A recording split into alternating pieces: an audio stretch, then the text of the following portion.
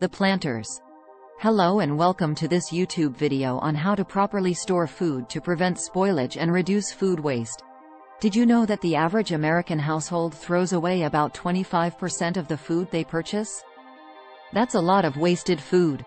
Properly storing your food can not only prevent spoilage and food waste, but it can also save you money in the long run. In this video, we will cover some of the best practices for storing different types of foods, as well as some tips for reducing food waste. Let's start with some best practices for storing fruits and vegetables. Here are some tips. 1. Store fruits and vegetables separately, as fruits give off ethylene gas that can cause vegetables to spoil faster. 2. Store fruits and vegetables in their original packaging or in airtight containers to help prevent moisture and bacteria from getting in. 3.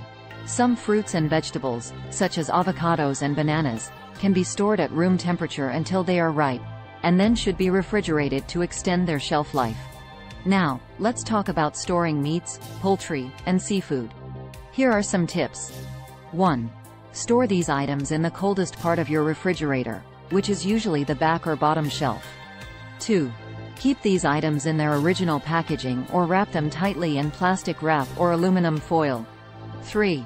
Use these items within a few days of purchase, or freeze them for longer storage. Next, let's talk about storing dairy products. Here are some tips. 1. Store dairy products in the coldest part of your refrigerator, which is usually the back or bottom shelf. 2. Keep dairy products in their original packaging or in airtight containers to help prevent moisture and bacteria from getting in. 3. Use dairy products before their expiration date to ensure that they are still fresh. Finally, let's discuss some tips for reducing food waste. 1.